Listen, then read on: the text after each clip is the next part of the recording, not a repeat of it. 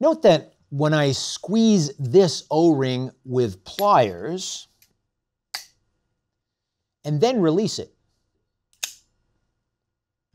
the O-ring instantly springs back to its original shape. But when I do the same with an O-ring that's been immersed in ice water for a few minutes, its rebound is much slower.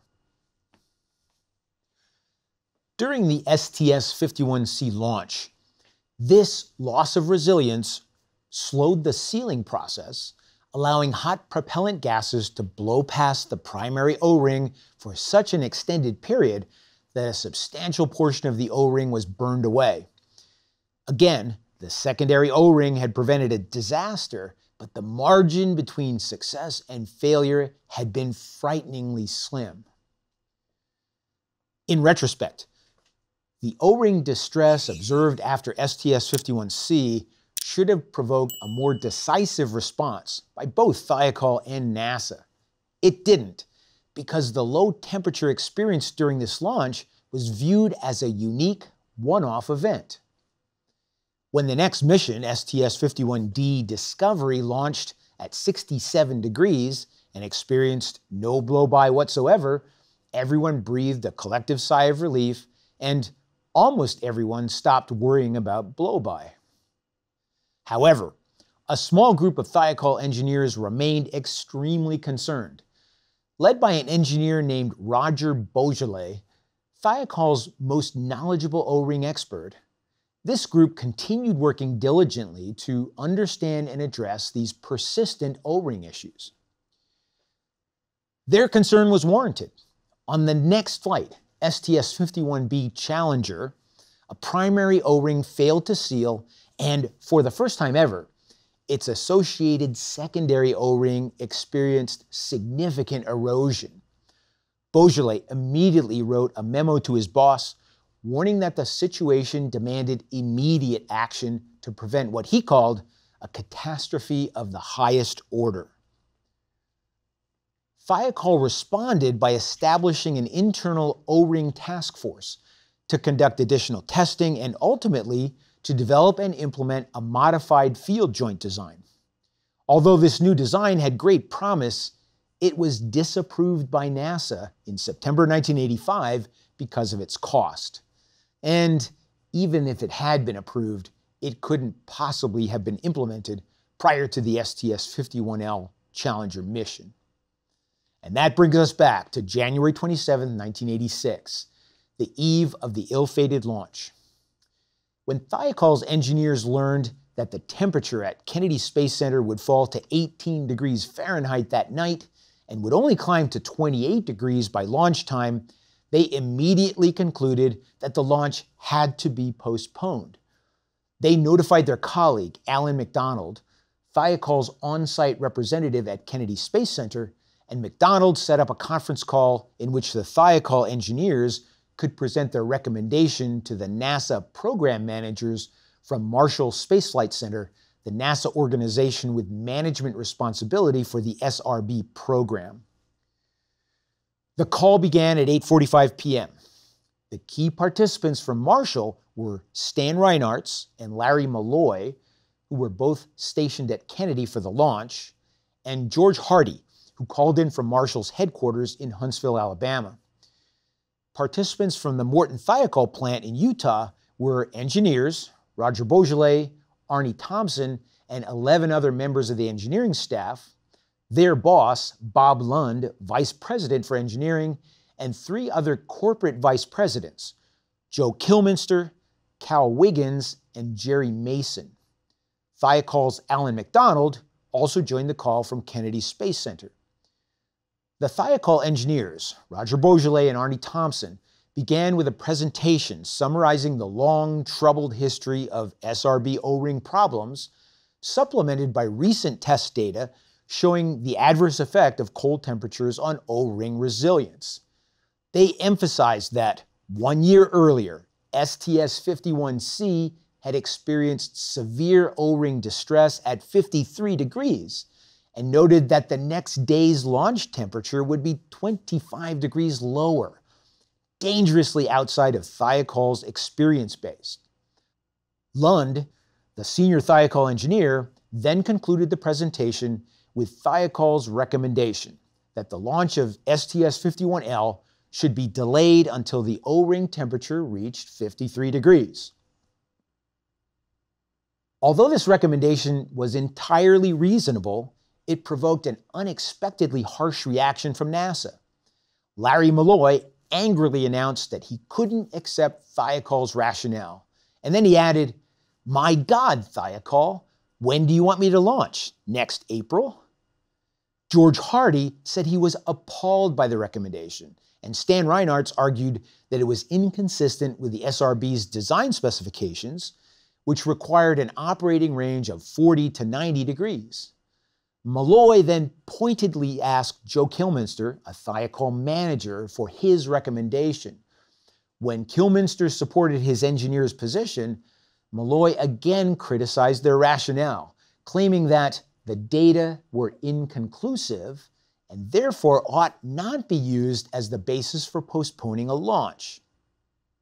Reinhardt then demanded a response from Kilminster, who requested a 5-minute offline caucus to discuss the issue with the Thiokol team in private. This 5-minute caucus lasted over half an hour. Jerry Mason, the senior Thiokol manager in the room, opened the discussion by announcing, "We need to make a management decision." The engineers, Beaujolais and Thompson, pleaded with their vice presidents to support postponement, but only received cold stares in response. Mason then asked the other 3 VPs if they were willing to fly. Cal Wiggins and Joe Kilminster said yes, but Bob Lund remained silent.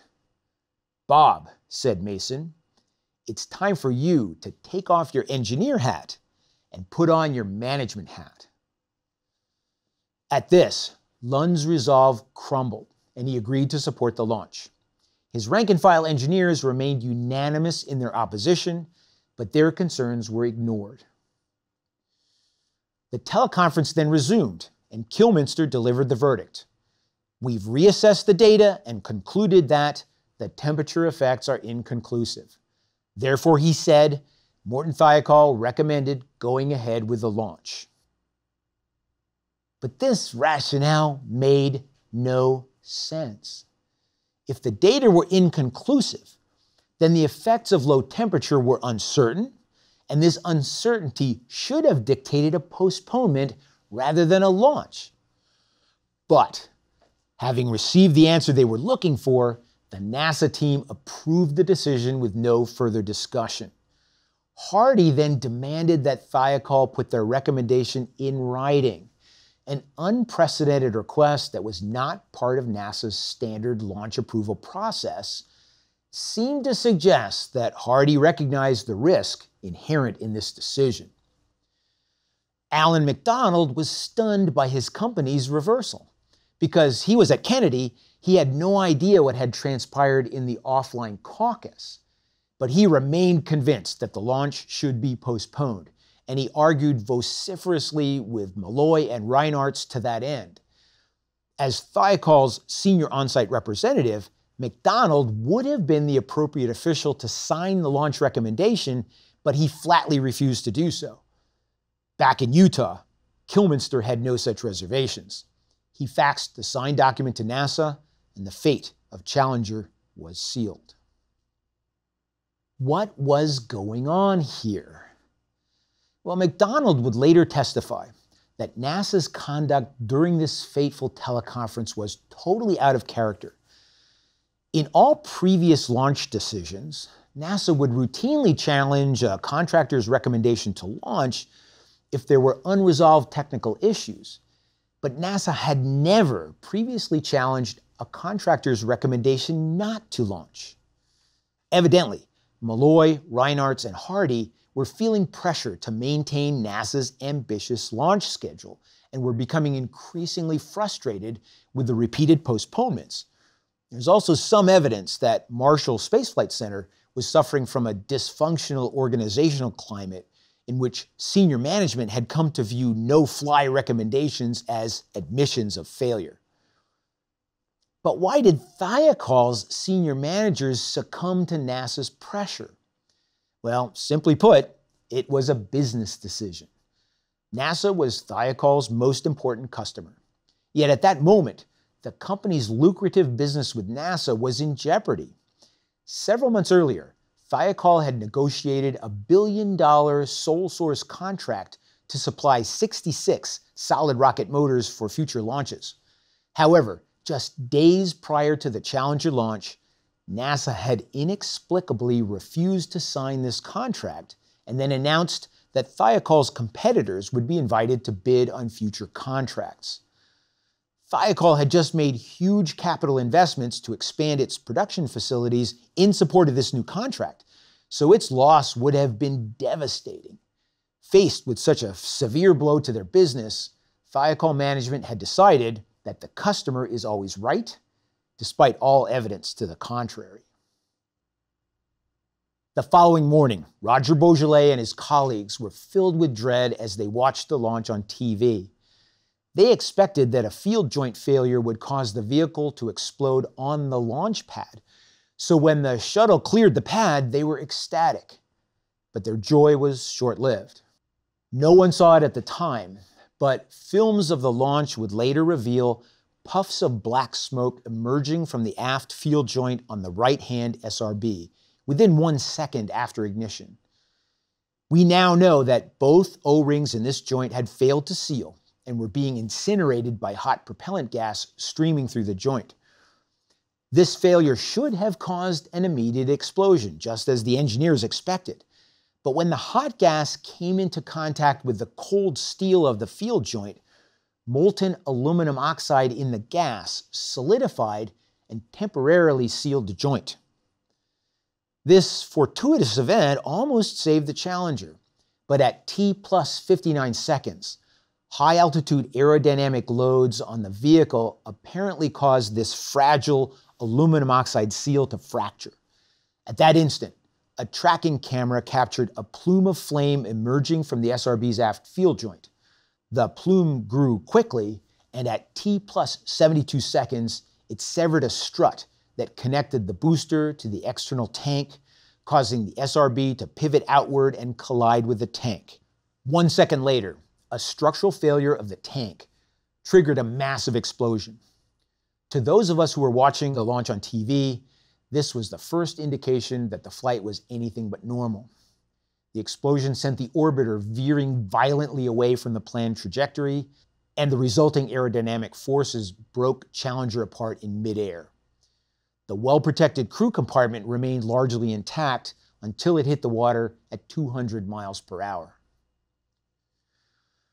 That evening, President Reagan gave a somber address from the Oval Office, concluding with a touching remembrance of the 7 Challenger astronauts. We will never forget them, nor the last time we saw them. This morning, as they prepared for their journey and waved goodbye, and slipped the surly bonds of earth to touch the face of God. Thank you. Reagan immediately established a presidential commission to investigate the failure. The commission's work was initially hampered by NASA Marshall and Morton Thiokol managers who apparently conspired to withhold the truth about Thiokol's initial recommendation not to launch. Fortunately, Alan MacDonald, himself a senior Thiokol manager, refused to play along. During the commission's second hearing, when it became clear that NASA wasn't even going to mention the pre-launch teleconference, MacDonald interrupted the proceedings and exposed the truth. This courageous action opened the door to subsequent testimony by Roger Boisjoly and the other Thiokol engineers, without whom the commission could never have achieved its most important findings.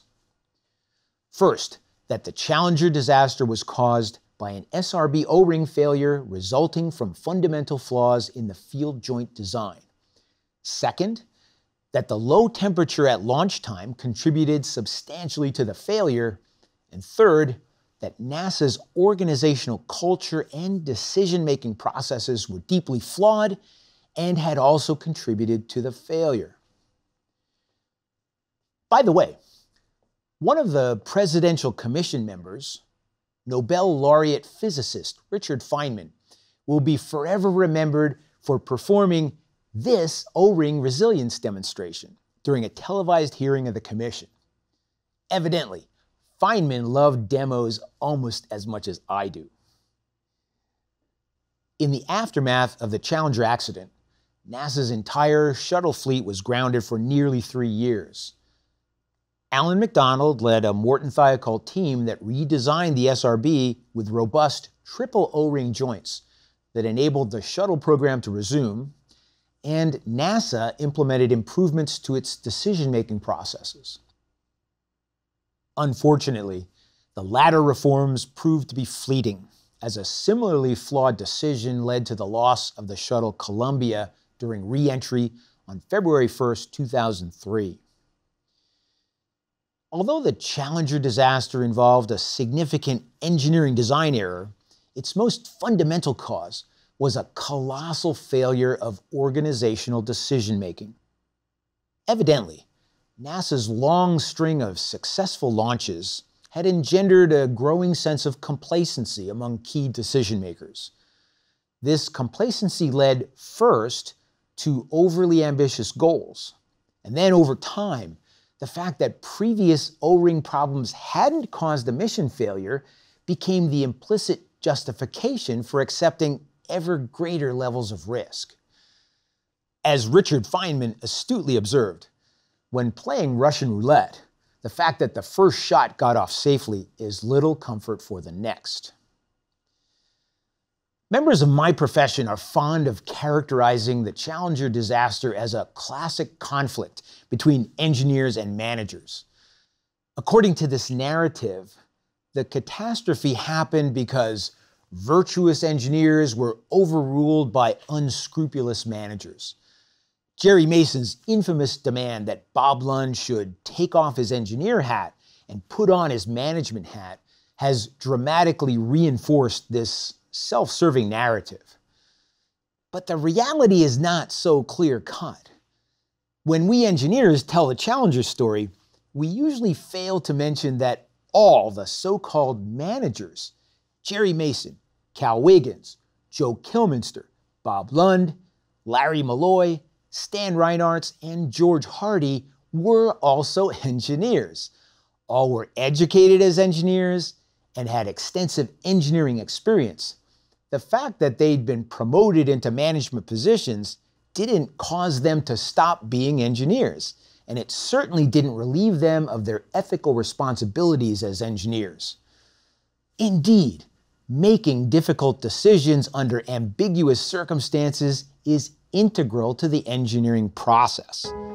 In this sense, the Challenger disaster was unequivocally an engineering failure.